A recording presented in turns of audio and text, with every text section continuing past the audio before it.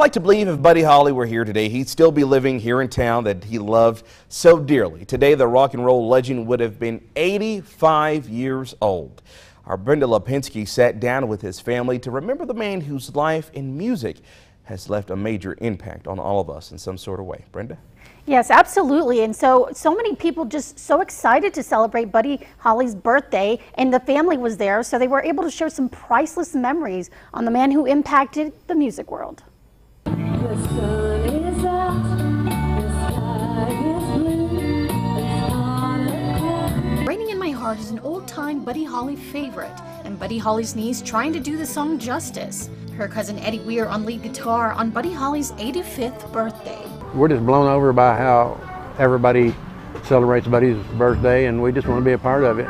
Dozens showing up to celebrate the legend, and with each melody played, Sherry says she remembers the caring man her uncle was. I remember him going to church with us, and I got lost down in the basement. It was a huge church at the time, and I got lost down there, and Buddy grabbed me by the hand and he helped me to find my parents, and I thought that was the greatest thing. Saying she didn't realize her uncle was famous until later.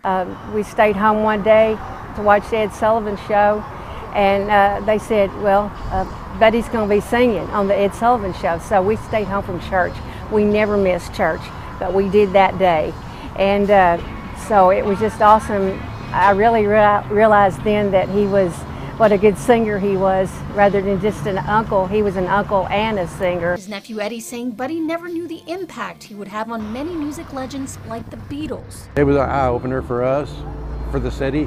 I don't think anybody realized that I think Buddy thought he was going to come back to Lubbock and start laying tile after this blew over, and it didn't blow over. But for many who didn't know him personally, his music lives on. It makes you happy, it gets you moving. I played the suit. Hoo, hoo, hoo.